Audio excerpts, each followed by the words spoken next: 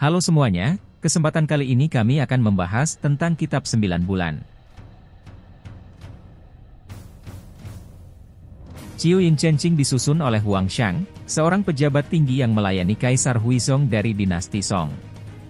Menurut sejarah yang diceritakan oleh Chou Botong kepada Guo Jing saat mereka berada di gua di Pulau Bunga Persik, Kaisar telah meminta Huang Shang, seorang pria yang berbakat dalam seni bela diri dan sastra, untuk menyusun sebuah buku dari ribuan buku, gulungan, dan kitab suci kuno yang berisi informasi tentang segala sesuatu dari tenaga dalam, teknik penyembuhan, seni bela diri dan juga filsafat Tao.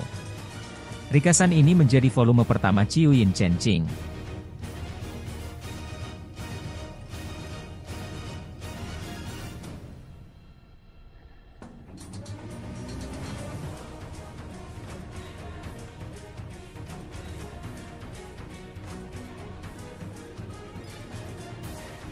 Setelah itu, Kaisar memerintahkan Huang Shang untuk memimpin pasukan untuk membasmi sekelompok pemberontak yang berasal dari Persia. Kelompok ini, yang dikenal sebagai sekte Ming, bermarkas di Puncak Terang. Huang Shang bertarung 1 lawan 1 dengan petarung terkuat sekte Ming dan berhasil mengalahkan dan membunuh hampir semua dari mereka sampai kelelahan akhirnya memaksanya untuk mundur. Sekte Ming, yang berusaha membalas dendam atas kekacauan yang ditimbulkan oleh Huang Shang, mengirim petarung bela diri terkuat mereka yang masih hidup untuk membunuh keluarga Huang Shang. Huang Shang yang marah, bersumpah untuk membasmi sekte Ming.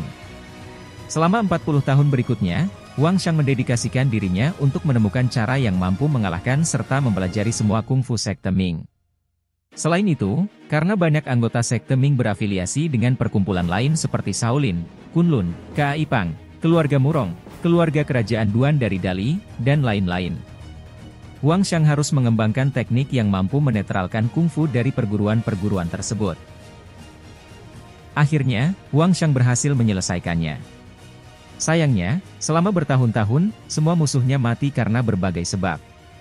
Menghadapi kenyataan ini, yang bisa dilakukan Huang Shang hanyalah membuat kompilasi kedua berdasarkan 40 tahun studinya, yang menjadi Jiu Yin Zhen Jing jilid kedua.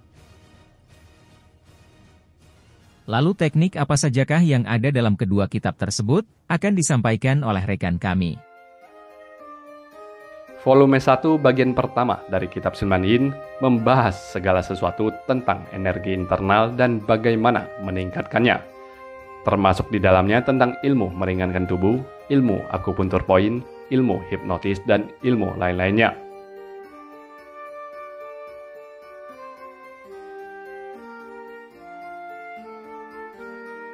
Ilmu-ilmu tersebut seperti Peito Tafa, yaitu Big Dipper Teknik, jurus berdasarkan rasi bintang biduk.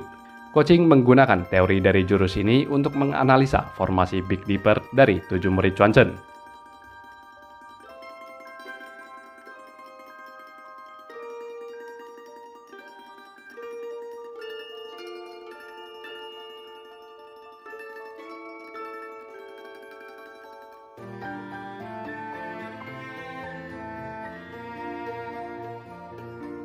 Jurus lainnya adalah Yijin Tuan Kupian, atau dikenal isi tendon and bone forging.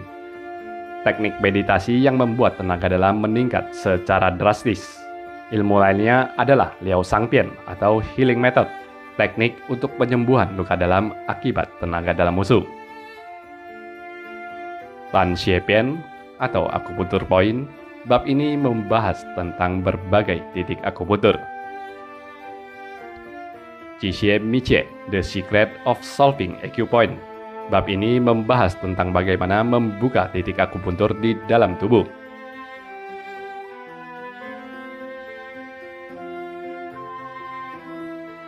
Pichi Miche, Breath Holding Secret, sebuah teknik pernafasan jika dikuasai mampu menahan nafas dalam waktu yang lama. Shouxin Shuoqifa, Muscle Concentration Method, teknik untuk memanipulasi sendi, otot, dan tulang sehingga mampu merubah ukuran tubuh. Guo Jing menggunakan jurus ini untuk melepaskan dirinya dari ikatan.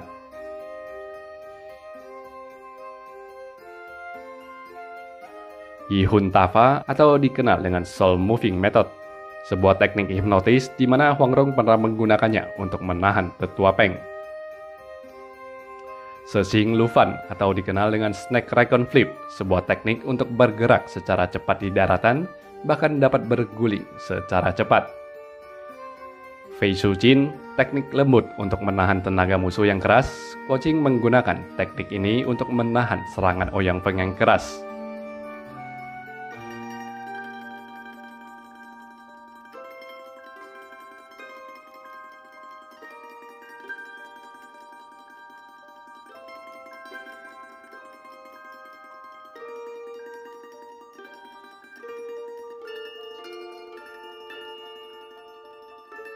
Sang Tian Ti, teknik meringankan tubuh yang mampu melompat 2 hingga 3 kaki hanya dengan 1 kali nafas.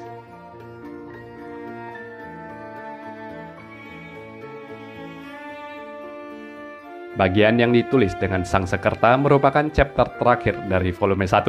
Huang Shang sengaja menulis dalam bahasa Sang Sekerta untuk mengantisipasi kitab ini bila jatuh ke tangan yang salah. Bagian ini adalah garis besar secara umum. Bagian ini mengajarkan caranya meningkatkan tenaga dalam secara signifikan.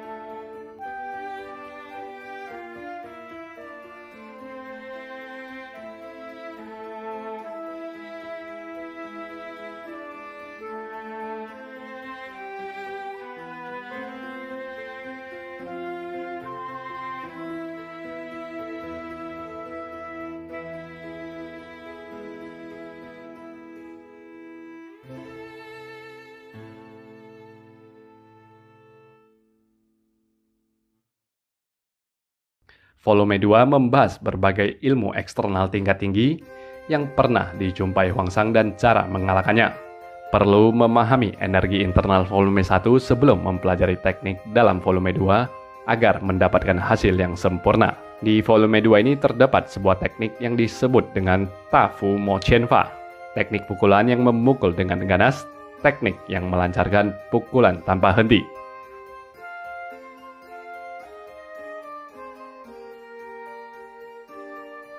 Ada juga yang disebut dengan Shou Hui Wuxian, Hand Waving Five String, teknik tapak lembut yang mampu menahan dan menyerang dengan kelembutan.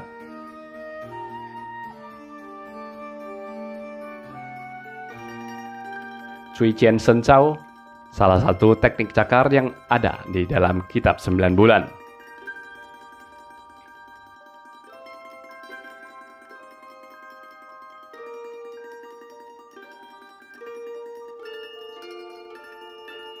Pai Ming Bian Fa, teknik menggunakan cambuk yang digunakan oleh musuh Huang Shang.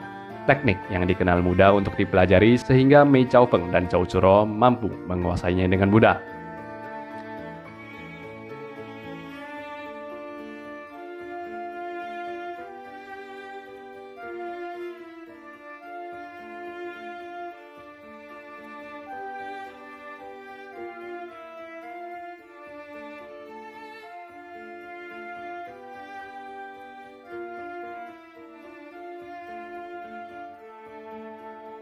Jiu Yin Pai Ku Chao atau dikenal dengan Nine Yin White Bone Claw, teknik cakar yang sempat membuat teror di dunia persilatan karena mampu menaklukkan musuhnya dengan senyap.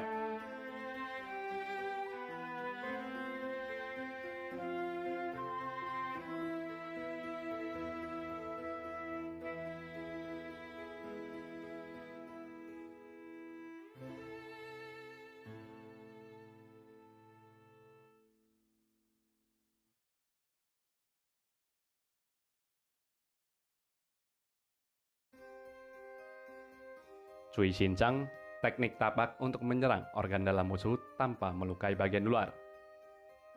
Dan teknik yang terakhir dari volume 2 ini adalah Golden Bell Iron Shirt, teknik eksternal dengan kekuatan ekstrim untuk memperkuat tubuh. Sekarang kami akan membahas siapa saja yang mempelajari kitab tersebut. Mereka yang menguasai, baik sebagian maupun keseluruhan Jiu Yin Zhen Jing adalah Huang Shang dan Guo Jing menguasai dan mempraktekkan keseluruhan Jiu Yin. Wang Chongyang memahami namun tidak mempraktekkannya. Chou Botong menguasai minus di bagian San Sekertanya.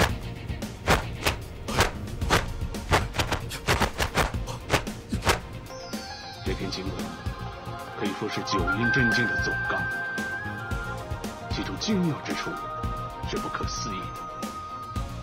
我虽然已经把梵文译成汉文字，阴极在六，阴极在六，何以言九？何以言九？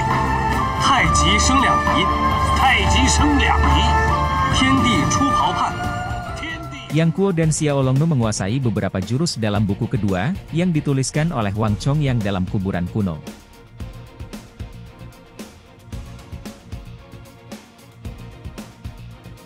Mei Chaofeng menguasai cakar tulang putih dan cambuk ular dari Jiu Yin, dan Chen Xuanfeng menguasai cakar tulang putih, dan tapak perusak jantung dari Jiu Yin.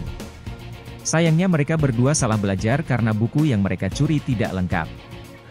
Chou Chiro menguasai cakar tulang putih versi singkat yang telah dimodifikasi oleh Huang Yaoshi, yang merupakan versi dari Mei Chaofeng yang dihilangkan unsur sesatnya.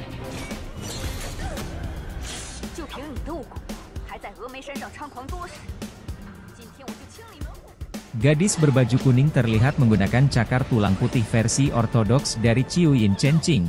Ada kemungkinan bahwa dia juga menguasai Jiu Yin Zhen Jing secara lengkap.